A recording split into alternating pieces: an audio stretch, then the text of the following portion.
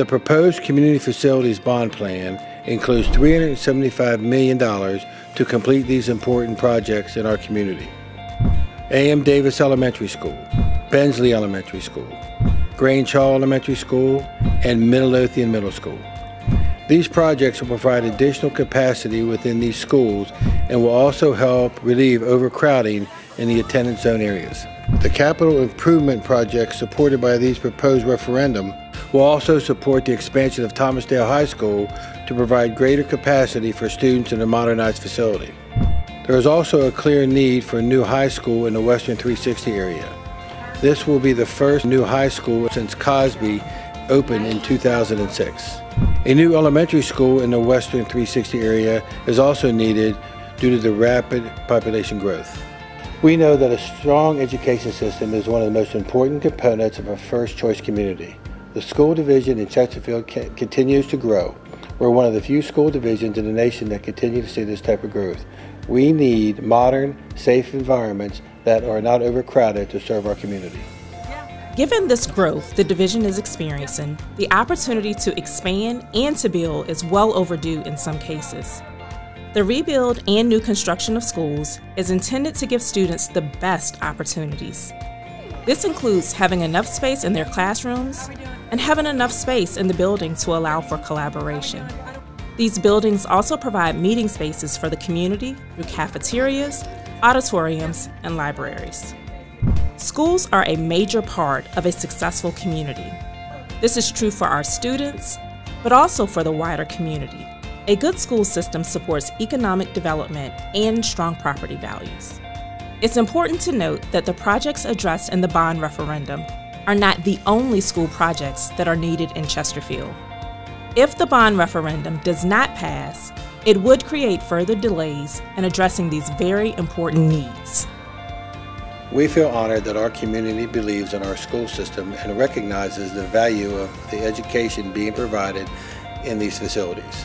We have support from parents as well as the business community because much of our workforce in Chesterfield County is a direct result of our school system. The school division successfully deployed bond funds from the 2013 referendum to improve school facilities. The projects that are included in the upcoming referendum are intended to meet important school construction needs that will deliver safe, new facilities that enhance student instruction and achievement for a growing community.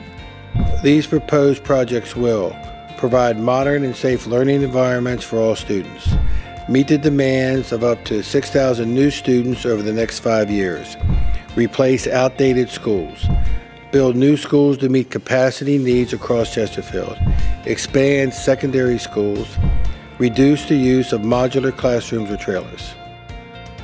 The needs at A.M. Davis go beyond what can be achieved through a remodel. It is more cost-effective to tear it down and rebuild on the site to give students a larger, more modern facility. This project will increase our capacity in the building by 900 students to accommodate the growth occurring in that area. The same situation exists at Bensley. It's an old facility, and the students would be best served by tearing the school down and rebuilding. We're also going to place the facility on the back part of the property to enhance parking and entry and exit for buses. Grange Hall is over 100 years old. We've done everything possible to maintain and restore the facility over time. We've had 6 or 7 generations go through that school, and it is time to put a new school there.